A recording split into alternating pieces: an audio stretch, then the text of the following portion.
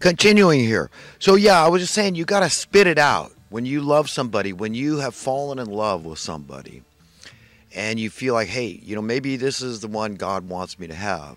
Okay, then you've got to spit it out. You got to not mince words. You got to not be cool. You got to not be coy. And this, I think, is what King Solomon is alluding to. This sense that, hey, I've got to live with myself. I got to look myself in the mirror, and it's fine if it's like that saying, it's better to have loved and lost than to never have loved at all. Okay, so you've got to let let that person know that you love them and that you would really like a chance at their hand. Okay, whether it's a man or a woman. I mean, it's okay for women to come on to men, but it's less common. We kind of all know that it's up to a guy to kind of initiate things. It's because women, I mean, they get asked. We all know. I mean, it's just the way it is. They get asked all the time. Men, how often do men get asked out by a woman? It just doesn't happen, generally speaking. The guy initiates it. And that's what a guy has. That's what I'm doing, and I just wanted to initiate that and let her know how I feel. But again, it takes two to tango, and if she doesn't think there's a chance, there's a spark there that, hey, maybe this is the one that God wants me to have, and who knows? I mean, what's going to happen? It still could come to be, and man, it's going to be life changing.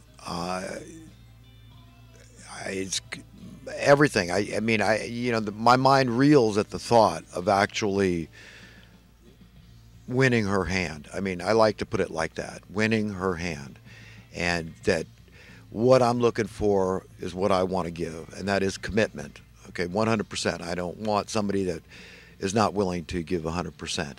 And this is where the whole, that everybody's heard that saying, why buy the cow if the milk is free, right? Well, in this case, it's a bull. I'm the bull, and I am not promiscuous.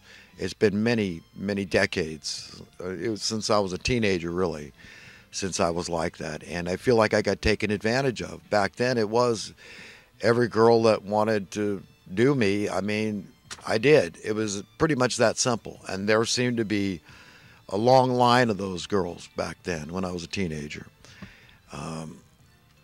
I can't explain it. I mean, it was a promiscuous time. We're talking about the early and mid 70s. You can ask anybody that was a teenager during that time. Everybody was screwing everybody. I mean, it's just the way it was. I remember this one time, this woman, I was 17, I guess, at the time, and it was, I was actually renting a room. I was living in half of a duplex, and my room was in the garage, and but I put indoor-outdoor carpet in there, and this gal, Laura Lee, she was cute, but she had a boyfriend, but apparently it wasn't a tight boyfriend. But he'd come over once in a while. It was turned out to be son of the famous O'Neill. Jack O'Neill was his dad. It was Mike. Mike was his name. And it turned out that he was a heroin addict, this guy. But anyhow, Laura came through my room. She used to come through putting out the garbage. And I was in there, and she made advances at me, and I thought it over. I mean, a 17-year-old guy, come on, girls. She was 28 years old, I think she told me. And, when a woman is that young, she's not afraid to say her age. But I couldn't resist. And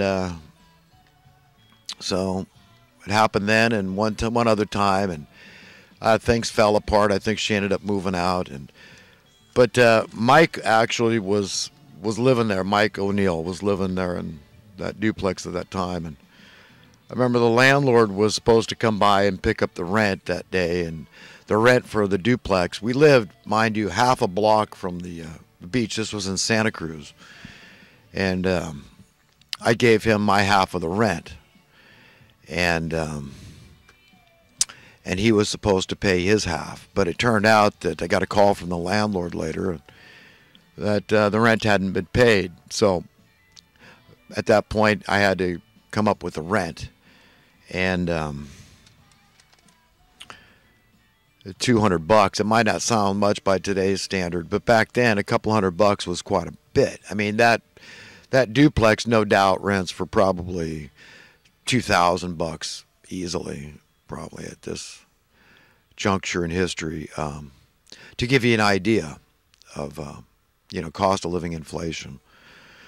But anyhow, that's just one story of the many, many, many women that came into my life, and I really feel like I was used, I was taken advantage of, and they were putting a notch in their belt. And I'm not sitting here saying, hey, you know what, I didn't have anything to do with it. But I mean, when a guy is that young, he's pretty much a sitting duck. And I've been through that, and I don't want to go through that again. I'm glad, thank God I'm not there anymore. Thank God I'm not going to bars. Thank God I'm not online on social websites and, matchmaking websites. Thank God that I'm not visiting the brothels of Nevada. And I'm just very glad that chapter of my life is over. As, carnally pleasurable as it was vapid and empty. And I don't ever want to repeat that, and I'm not going to. And what I want, I'm going to stick to my guns. And, this bull ain't giving away the milk for free. You got to buy the bull. And that has nothing to do at all with money. But it has everything to do with commitment. And that's what I'm looking for in a woman, that she can commit herself to me. And I'm picky. I am not one of these people to settle. And, some people say, well, that's drawback. That's tough. Because if you value a woman so much, it seems like there's a lot of women that would be suitable suitors for you, and that if you weren't so stuck up and on your high horse about, just you're picky, then, you wouldn't be single maybe. But I just can't, especially after waiting this long. I can't do it. So if I come across desperate, Lauren, please understand this, sweetheart. I'm not desperate. It's not like this. Nutty, yes. I've gone completely nutty over you. Yeah, I will openly admit that. I confess that I see it just as much as anybody else can out there. I mean, here I make this video series for the world to listen to, and I'm speaking to her personally. I mean, that's nutty enough in and of itself. But the value that the entire world can glean from this is just my values are coming across. And I'm telling you that, with everything I know, here's a man that really values wisdom and knowledge and information and education and all these things that are empowering. At the end of the day, the most valuable thing that I am positive I can ever glean, ever gain, the greatest gift God can ever give me is a beloved. And so just the whole world can benefit from that and understand that this is serious stuff, this adultery thing that, when it's happening to somebody else, it's their problem, right? And that you never had that problem with your beloved, your spouse. And maybe, you did, and maybe you and your spouse reconciled your beloved. And, that's beautiful. And I feel like I came very close to reconciling with my beloved. Okay, very close. And she was giving me clues that, maybe she would. And so that's what kind of led me along to this day and time, this point in history right now, today, where I say there's only two women I would take. But once one comes back to me, the other one, it's done. I'm giving back 100% to my former beloved. I'll reconcile. I'll forgive her entirely. If God can forgive her, which I know he can, then I'll find a way to forgive her. If she could forgive me, okay, then, hey, you know what? Everything will be good. I'll go back with my former beloved. So you understand how committed I can be? Okay, that's it. But the only other woman I want is Lauren. Okay, that's it. I'm looking at two women right now. That's it. And I have neither one of them. That's the state of affairs. I'm a single man to this day. And I don't like it. I never have liked it. It was horrific to lose my beloved. I mean, I just cannot animate. I can't put into words how bad it felt. But if you read about how King David felt, that'll give you a clue, a hint of how bad it feels, guys. I mean, if you really, really love that woman and you wouldn't do anything to jeopardize the love that she has for you, okay, then please learn from other people's mistakes. You don't have to fall into that pit, okay? You don't have to, guys. Okay, that's it. I mean, that's all I got. This is how I forgive myself. This is how I make amends to God and man, is by warning you, cautioning you that it is serious. It is not a joke. I mean, women, like that song by Hall & Oates. I mean, man-eater, they're all man-eaters, okay?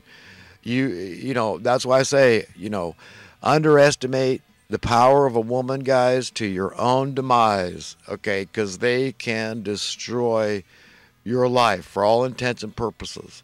They can mess it up one side, down the other, and to the nth degree, okay? Thoroughly.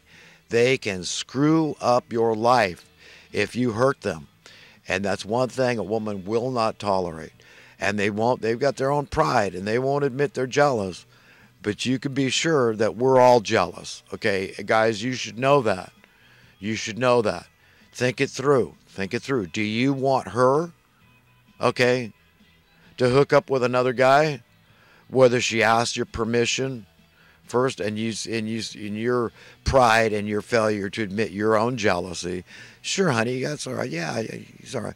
And then later you say, well, that was pretty dumb, and now I resent it, and so now tit for tat, I'm going to go out and I'm going to go get laid, and even though I'm not going to get permission from her, because she should assume that's, of course, I'm going to get even, right? So guys, if that's what you want, because that's what ended up happening in my situation, okay? And I was very jealous, and I wasn't prideful about my jealousy. I openly admitted it. And it turned out that I ended up, this guy, he said he was a born-again Christian. He had the Jesus emblem on his car and all this. And my wife had her affair with. And it turned out I gave him a good punch upside the head. I didn't punch him in the face. I just kind of, and with a padded glove. But nevertheless, I mean, this is jealousy. I mean, this is what happens. It's very common.